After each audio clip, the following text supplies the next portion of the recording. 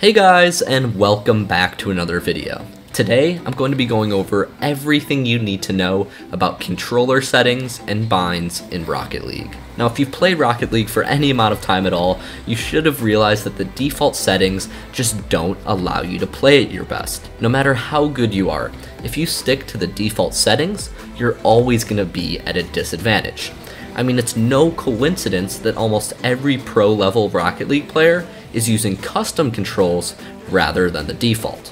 But before I get into this video, one last thing I want to mention is that if you're part of the 98% of people currently watching that are not subscribed to the channel, then please consider subscribing if you like this video. It's completely free and you can unsubscribe whenever you want. Anyways, without any further wait, let's talk about how to improve your controller settings in Rocket League.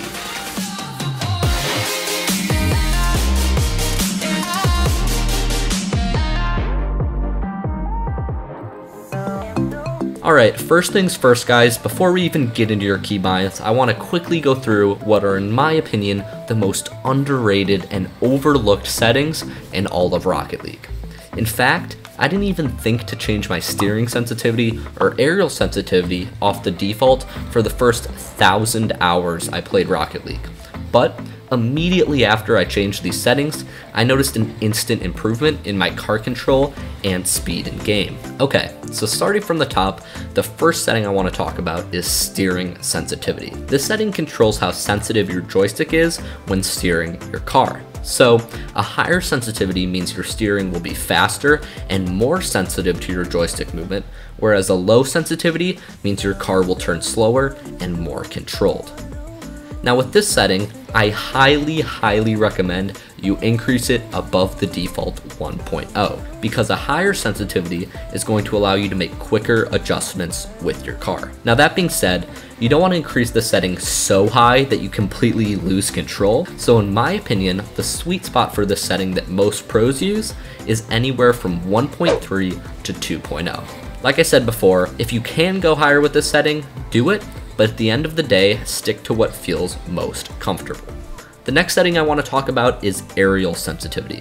What this setting does is just like steering sensitivity, except it works while in the air. Wow. For the sake of consistency, I recommend using the same aerial sensitivity as you did steering sensitivity, just so your car control is the same whether you're grounded or in the air. The last two settings I want to briefly mention are your controller dead zone settings. Since a lot of people are confused about what these settings actually do, I'm going to try to explain them as simply as I can. What the first controller dead zone setting does is it controls how far you need to move your joystick for the game to register a movement.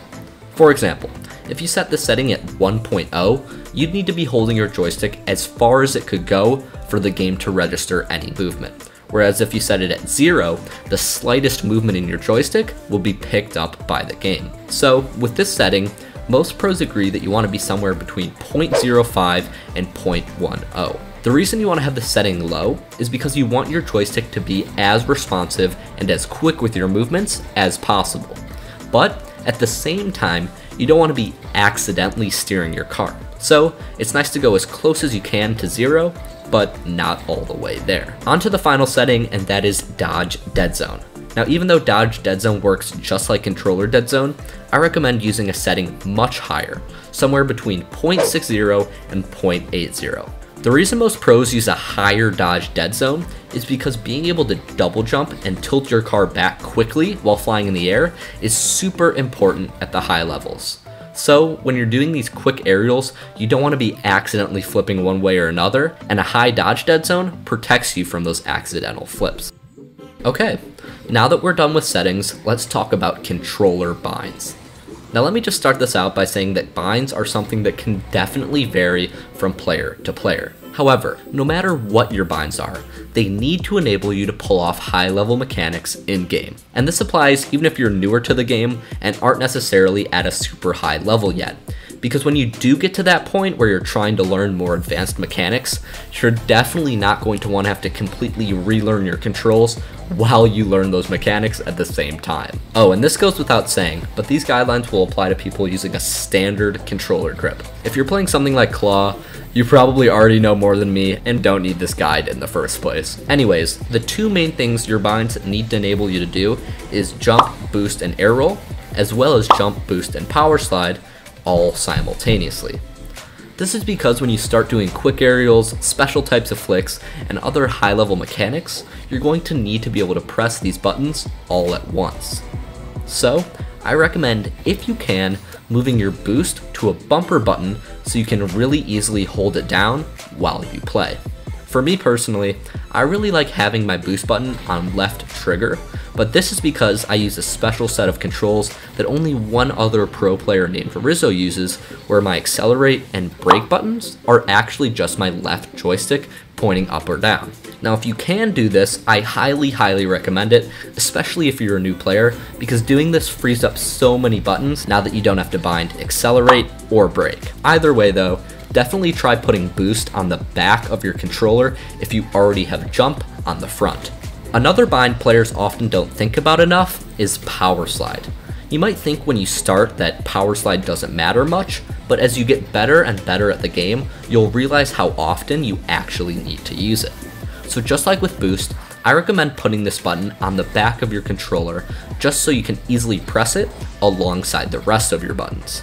The last bind I want to mention is your air roll button.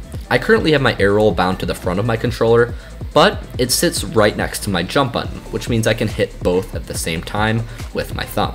Whatever you decide on, just make sure you follow those initial guidelines so that you can jump, boost, air roll, or jump, boost, power slide all at the same time. An extra tip I'll add is that if you're having trouble finding a button you like on your controller for power slide, you can actually free up space by binding power slide to the same button you did air roll, because you can only power slide on the ground and air roll in the air. Like I said though guys, there's no problem if your controls don't look exactly like mine or exactly like the pros. What matters most is that they fit these general guidelines, and then you can customize them however you want from there.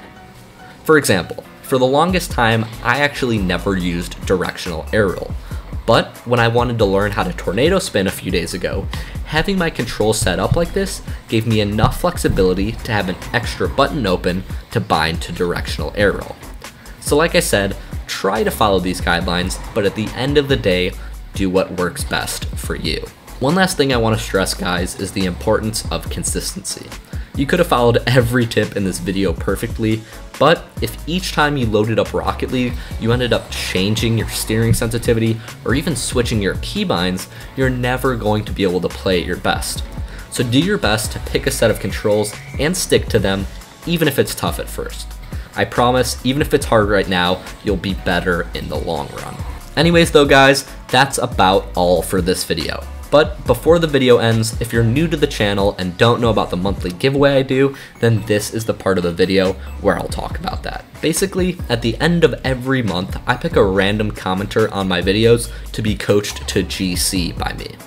What this means is that if your comment gets picked, I'll coach you until you hit Grand Champion rank in Rocket League.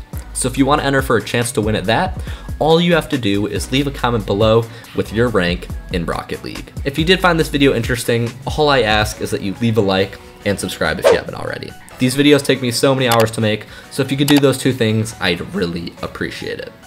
That's all I've got though, so thanks so much for watching, and I'll see you all in the next one.